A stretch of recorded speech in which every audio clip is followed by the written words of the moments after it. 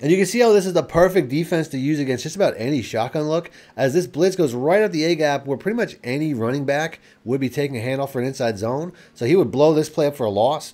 But if he doesn't, if it's a pass, he goes straight after the quarterback as well, as we get one of the quickest A-gap sacks you're going to see in this game. For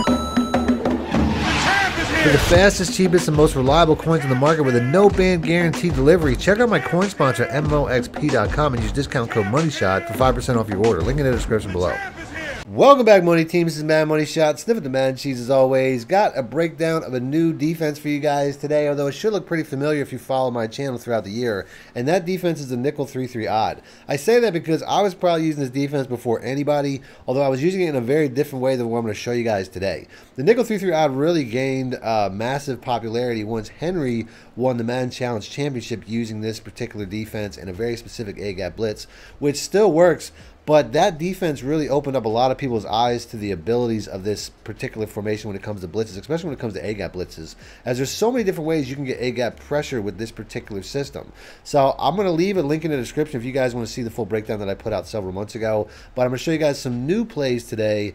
As always, though, before I do that, if you guys want to see more videos like this, please make sure to be a subscriber, hit the like button, let me know in the comment section. And if you need more help or more money plays, you can download this or any of my ebooks instantly simply by clicking links in the description or the top pinned comment.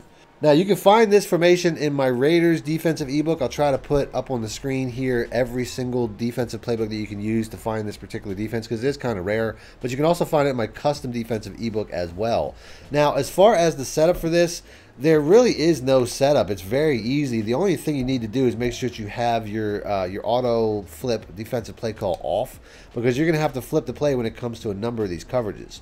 Now, you can use the same way you could with Henry's defense back when I put that out, or when I broke down what he was doing with that. You have to flip the play, and you can use any one of these defenses, whether it's cover 3 seam, the cover 1 robber, you could use the cover 3 sky, the Tampa 2, any particular defense that has this look here where this outside defensive end is going in a different direction than all of the other blitzers. They're all kind of slanting at an angle this way. So the cover 6 here, the cover 3 cloud here, they're going to work the same way, because the 3 defensive linemen are slanting in one direction and the outside linebacker, the defensive end, is just running straight. That's why it works.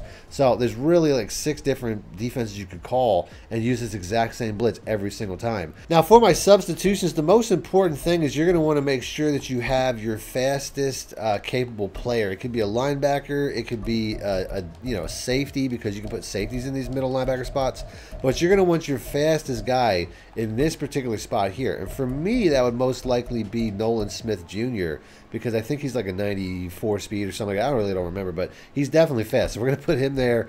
And then we're going to also put, we can put a linebacker here. I mean, Devin White's pretty fast. If your opponent's running the ball a lot, you probably want to leave a linebacker in, but I typically I typically go with safeties. So that's something that you can really do based off of what your opponent's doing on offense. If he's passing a lot, use your safety. You'll get better coverage user skills wise with a safety. And if he's running the ball a lot, you're going to want to leave a linebacker. It's really that simple. So now, if you remember the original setup, there was quite a bit of steps. You had to pinch the entire defense.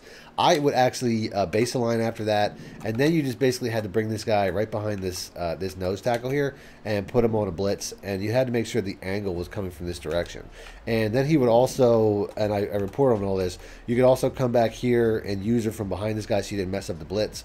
But this play was pretty good because you could also put the defensive end on a vert hook or a hard flat. You could also put the B defensive end on something, which was totally unique to this defense. And you can do all this with the new blitz I'm going to show you, but this is quite a setup. This is a lot of stuff you have to do here. I'll go on a guest pass too, so we can we'll get the blitz off one time. You can see how he just gets right up that A gap. So having all that coverage is still really nice, but it's a lot of setup. If you can't do all that, there's actually a way easier setup if you don't have a lot of time, so your opponent's not really making a lot of adjustments or not giving you a lot of time. All you got to do is blitz all linebackers and bring this guy down the gap right here. This is all you got to do. Guessing pass also will help if it is a pass. But you can see I don't get nearly as much coverage options when it comes to this setup. I mean, he's going to come right up the A-gap, which is nice. And you can see right there, they run a toss, and he still chases him down because, like I said, Nolan Smith is really fast. But that's a very easy setup that you can do. And like I said, it's a universal setup. The same way the other play was a universal setup, I can do that from the cover 3 cloud. I can do it from a lot of different things. I also have the option of not blitzing them at all. If I think that, if my opponent is trying to hit me with quick strikes because he sees that blitz coming, I could just not do the blitz and just come down over the gap, making them think I'm going to do the blitz, and then there's a chance that hook curl could jump a quick pass. So keep that in mind. You don't have to do this blitz every single time. Now, one of the reasons I wanted to show the cover 3 is because I think cover 3 is pretty good when it comes to matching principles, this particular type of cover 3 match. If you guys don't know, anytime you guys see a seam flat, it's a matching cover 3 compared to you know, if it's the other type, it's the quarter flat or whatever, that's not matching. So since I have a seam flat, it's going to do a better job of matching. I'll go ahead and I'll leave it like this one time just to show you guys how the coverage is different. And of course we get a run play, but you can see it's still pretty good run defense anyway.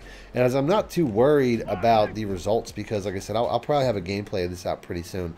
But let's go ahead and let's put this to the test. Like I said, just let these guys run the coverage. And you can see we get pretty good coverage as it is, and there's really nothing open. So to me, like I said, I like this particular style of defense when it comes to cover 3 match. But you could also hard flat and protect what is really the biggest weakness of cover 3, which is underneath the dropping cornerbacks.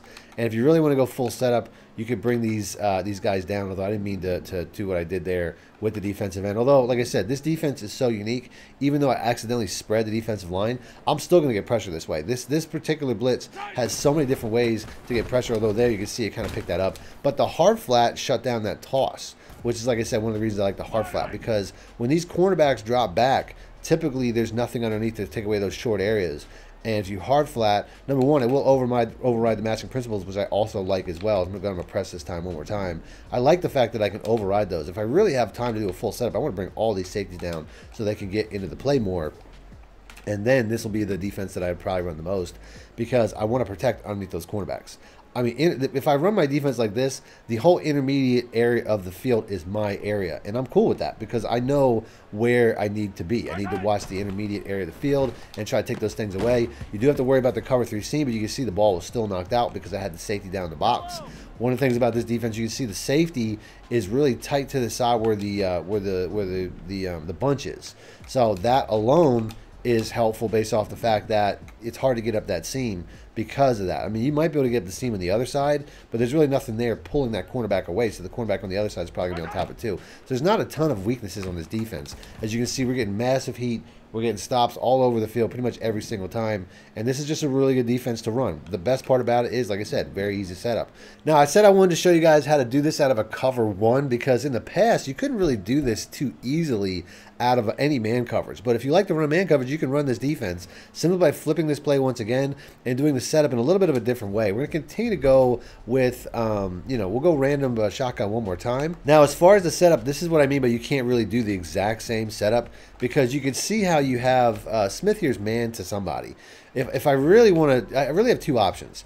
I could bring this guy down and make him either the man or the blitzer. The easier way to go is to blitz all once again and then just man this guy to the A receiver, as the running back's going to be my responsibility now. That's the quickest way to do it. As you can see, I had to bring him over, kind of show my hand a little bit on defense, but you can see how you can get the exact same pressure and the exact same blitz. So like I said, this here, it's not too long. If I really want to set that up quick, I can do that. The longest, hardest part would be getting him in position, as he's way too far across. If he crosses the field, it's not a problem, but if I run it just like this, you can see he's wide open for a good, decent amount of time, but since the blitz comes in so fast, it really doesn't matter.